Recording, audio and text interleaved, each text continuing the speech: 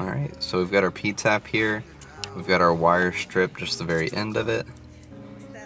So what I like to do is turn it around together so it's not frayed out everywhere. Unscrew this fully. Put it on the wire. You'll see there's a tiny little bit of wire exposed there. You're just going to push it in and twist. And if you pull slightly, I wouldn't pull too hard, but just a little bit of a tug just to make sure that it's fully seated in there and that it's good. Then you're going to be taking this side. We're going to be connecting it to this pin right here. It's this red wire here. If you look at this side, this is how our diagram is laid out in the instructions. So this would be pin number 1 all the way across. And then this would be, I believe, pin 13 is where we're connecting it. So we'll just pull that wire back a little bit, kind of get it separated from the rest of them. Then you're going to unscrew this bit. I'm just going to put it over the wire, and then we're just going to tighten it on there. Now if you just tighten it just right away, you're going to curl your wire up a bunch. It'll kind of get in the way, so I like to actually turn it the opposite way, so turn it counterclockwise, and then when I put it on there and turn it clockwise, it'll straighten itself back out.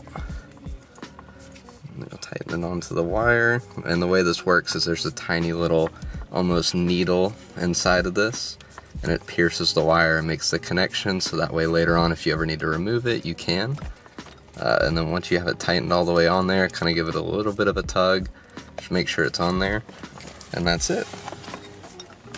Alright guys, so I just wanted to let y'all know one quick tip. When you are using the P-tap, sometimes they might not actually make a full connection, so it's something to look out for. We went ahead and tested this wire from the 20-pin harness.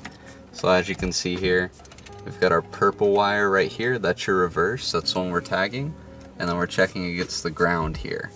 So when I checked that, I was getting 0 volts, we pulled it apart, and we found that the P-tap didn't make the most solid connection here.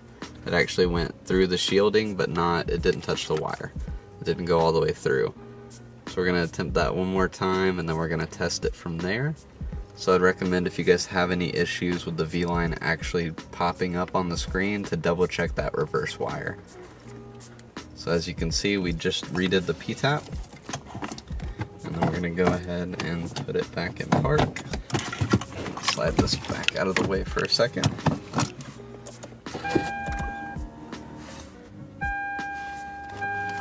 We've got our multimeter here. When we go into reverse now, we're getting 12 volts. Before we were getting 0. So just make sure you guys always double check that if you do have any screen recognition issues where it just comes up, shows the CD changer and says like track 25 or 30 or anything like that. Typically means the reverse wire isn't hooked up.